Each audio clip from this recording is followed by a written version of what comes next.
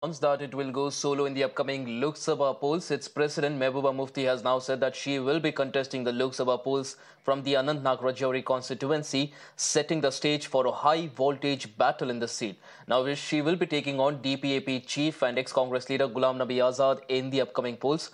Remember, the seat will see a three-way fight this time, as the NC and the PDP have already decided to fight the polls independently. Now, Mehbooba Mufti will not just fight Ghulam Nabi Azad, but also will be taking on NC veteran Mia Altaf Ahmed, who's the India bloc candidate. Meanwhile, the PDP chief has it out at the national conference for fielding all the three candidates from the three seats, saying that her party wasn't even consulted over this seat-sharing arrangement. नहीं, देखिए, सबसे पहले तो मैंने कहा कि हमने कांग्रेस की जो अलायंस को जो हमने उसके साथ हाथ मिलाया, उनका सपोर्ट किया है। इसलिए नहीं किया है कि वो मुझे सपोर्ट करें या नहीं करें।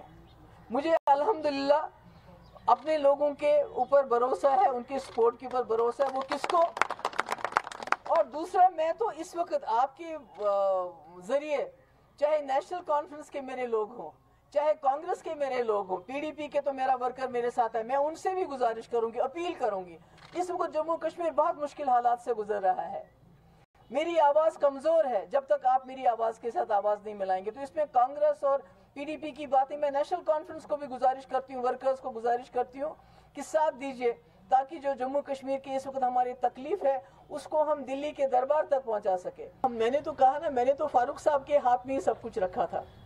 मैंने तो उन्हीं के ऊपर डाल दिया था कि यही जिम्मेवारी। मैं तो कहती हूँ, अगर उनको तीनों लड़नी होती, कम से कम हमारे पीडीपी के वर्कर की बेइज्जती न करते। वो ये क्या कि पीडीपी का कहीं नामो निशान ही नहीं है।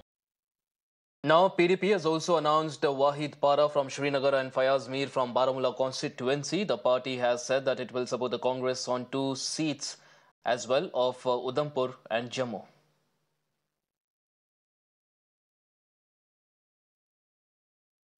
Moving our focus down south now, the